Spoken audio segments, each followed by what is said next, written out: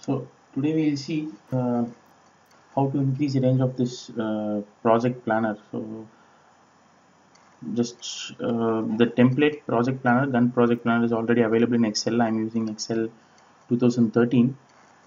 So if you just see this template Gantt project planner, this is already available predefined template in Excel, and this is how it looks. It helps you keep your tasks organized, keep your project maybe small or big project, keep it organized. So quick overview.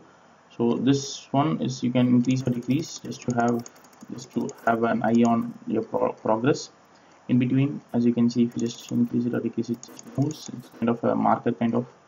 And then here these things are already formatted, these color shadings, and then what you are seeing it like actual plan, percentage completed, these are already formatted. So all you have to do is you can edit this to write your own activity, your own task. Say for example, uh, drawing a plan for a building or something like that. So as per your task, you can just edit this. It's a normal cell, and this one you can just edit these, and then you can see this automatically changing. You can see it's like, for example, plan start is 1 and plan duration is 5. That is why it is 5. The plan is 5. This kind of shading is there till 5 days. So if you increase it, for example, to 10 days, you can see this getting increased to 10, right? So all you have to change is here your plan, your actual, and your percentage. If you just increase the percentage, say 75%, you can see this increasing it. So all, just by editing here, you can just this gets changed automatically. Now the main aim of this short video is to show how to increase. So here you have only up to 60. In the predefined template you have only up to 60. So in case if you have more, for example, if this 1 2 3 is how you are taking this, interpreting this 1 2 3 is up to you. Sorry, how you are interpreting this 1 2 3 is up to you. For example, this 1 2 3 can be your number of days, or it can be the number of weeks, week 1 week 2. It's up to you. So for when I interpret this as number of days, so if my project goes up to 90 days, then I need 30 more entries here, right? So these 30 more entries, when I need to, it means that I need the same formatting what has been done here, which means when I put say 80 here, I need this shading for 80 days, right? But right now you have only for 60 days because it's formatted only for 60 days. So how to change this is what we are going to see. It's very simple. Conditional formatting, manage rules. It's this worksheet. So you can see here the actual rules what they have did. So here you can see the range is from I9 to BP34, right? It's from BP34.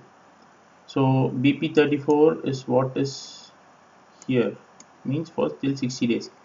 When you want for 90 days, say it means, for example, 30 more days. So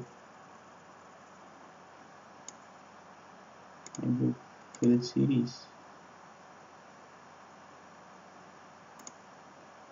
So we'll take up to 90, for example. So you can see it is CT, right? So just change here this BP to CT34. So this, instead of BP34, it's CT34.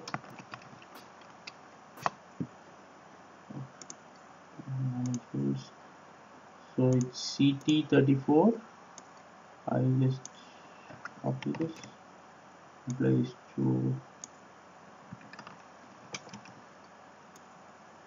everything.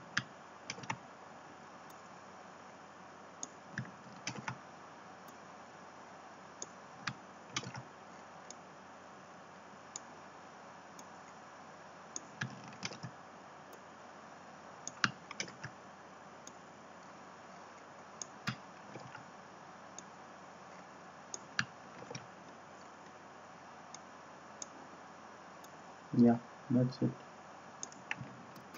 Right. apply, and now you can see this formatting has been applied or extended from 60 till, you can see the difference in shading, right? So now if you give, for example, 85 days as your plan, then you can see this going up to 85, right? That's all. Thanks for watching.